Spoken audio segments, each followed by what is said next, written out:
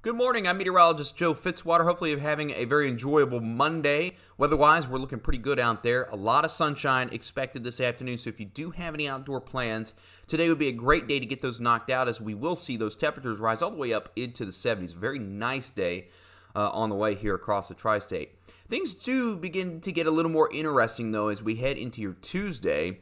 In fact, the Storm Prediction Center has outlined a 1 out of 5 risk for severe weather across parts of West Virginia, eastern Kentucky, and southern Ohio, and then across southern Ohio into central Ohio and central Kentucky. That's where they've issued a 2 out of 5 risk for severe weather. So this includes the Scioto River Valley. This includes back toward the Vanceburg area there, northern Kentucky, and then up toward parts of US 35 from Jackson up toward around the Chillicothe area. So again, this is for Tuesday afternoon, primarily into the evening and even the overnight hours. And I think the timing of this storm system is going to be a limiting factor for some of us here with our severe weather risk. What's the main issues that we're going to be looking at? Damaging wind gusts. Can't rule out maybe a brief funnel across our western counties, but it's a pretty low risk overall. I do think damaging wind risk is going to be most likely, and it's because of this wind shift that we're looking at here in the upper, as we go up into the atmosphere. This is going to be what we call a veering wind flow. So we have a clockwise flow here that's taking place, and that generally will show that we have more of a multicellular environment here. So this is more like a linear storm line type of setup that we're going to be looking for here as we head toward the evening hours. Can't rule out maybe a rogue thunderstorm or two popping up before these storms kind of congeal into a line. That's where we would have to watch out for the risk for a brief funnel or two, but that's more likely to take place across parts of central Kentucky and western Ohio, and we'll show you that here in just a minute. Also, not a ton of wind shear present. There's some, but it's not great.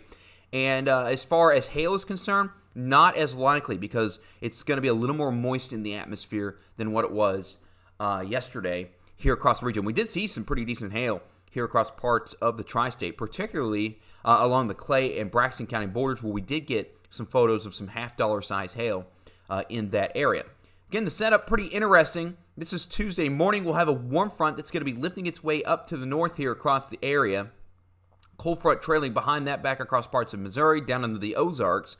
But as we head toward Tuesday evening, this is at 8 p.m., this front's still pretty far back. This warm front kind of taking its time, pushing up to the north here. I think this is going to be a limiting factor here for severe weather across parts of the area. But I think if you get back toward parts of southern Ohio and eastern Kentucky, we're still going to be seeing that mode of severe weather risk still being there. So let's take a look at some of the models here.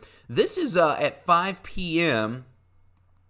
Tuesday afternoon. You're going to notice there's absolutely nothing going on in West Virginia at 5 o'clock, according to the North American model at this point. So, again, most of the activity farther back to the west, and even if we go back in time, you'll see this is at 2 p.m., still nothing going on in West Virginia. So I want to emphasize that most of the day in the tri-state on Tuesday is going to be dry.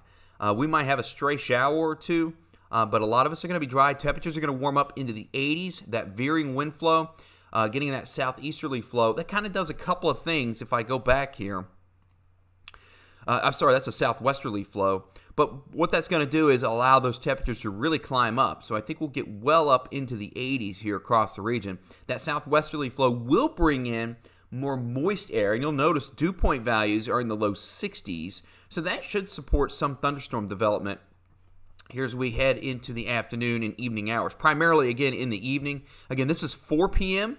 You'll see nothing going on here across West Virginia, but we do have the storms that are firing up across parts of Indiana, back toward parts of western Kentucky. And this is going to be the focus point here for scattered showers and thunderstorms during the evening and overnight hours. We'll continue to put this into motion. This is at 6 p.m., 7 p.m., and this is where we start to see a couple of storms fire up here in our region. And this is what we'll have to be careful of. If we could see a strong storm or two fire up, we could see perhaps a brief threat for a rotating storm. These would be most likely to perhaps produce still some damaging wind gusts, but can't rule that out. That threat is not zero, but this is going to be the main maker here of some storm activity as we head into the evening hours, and this will primarily be a damaging wind risk with this line of storms back to the west.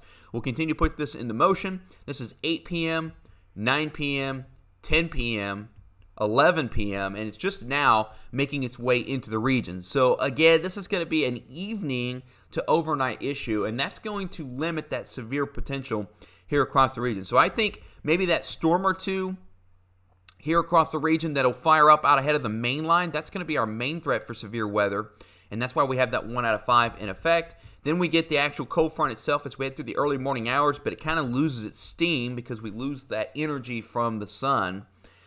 So we'll see a few scattered showers and thunderstorms during the overnight, maybe a gusty wind or two. But again, this threat is overall not that big, but it's something that we'll keep a close eye on. Then once this scoots off to the east, we'll start to see some improving conditions here as we head toward Wednesday morning. So that's kind of a setup at what we can expect here, as we head into Tuesday night and into Wednesday here across the region. And this is something that we'll continue to keep a close eye on. But for now, I think if you do have any plans Tuesday, you're going to be in good shape for the most part. Just keep an eye on the sky. And, of course, download that Storm Tracker 13 app, which is completely free on the Apple as well as the Google Play stores.